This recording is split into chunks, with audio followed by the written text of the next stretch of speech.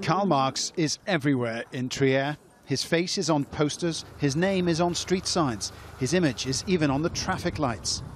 Tourists are flocking to the house where he was born. And to coincide with the Bicentenary, 3 new exhibitions are opening here to examine Marx's life and his pioneering work in political theory and economics. Marx is such an important thinker because he connected and analyzed society and the developing capitalist production in a way no one else did so intensively. It is especially that connection that's so significant, even though it now seems self-evident. And we can learn to do the same thing today for our circumstances because we live in complicated times. Translated into dozens of languages, Marx's Communist Manifesto changed the world. It inspired revolutions in China, Russia, Cambodia and Cuba, and profoundly influenced modern-day social democrats across Europe and beyond.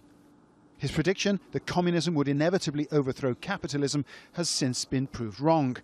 But Marx's analysis of the unequal relationship between workers and capitalist bosses remains relevant to this day. Germany has a somewhat ambivalent attitude towards Marx, but in Trier he is embraced in a way that the man himself may not have appreciated.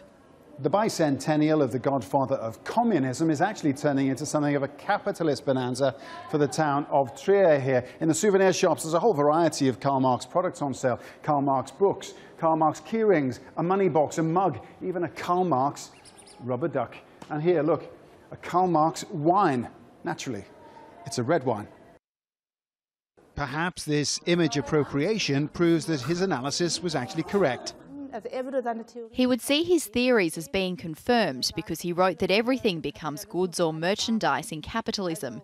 Now he himself has become merchandise. Marx's image is certainly iconic, his profile instantly recognizable.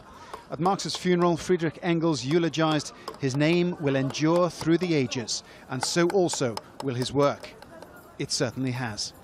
Paul Brennan, Al Jazeera, Trier.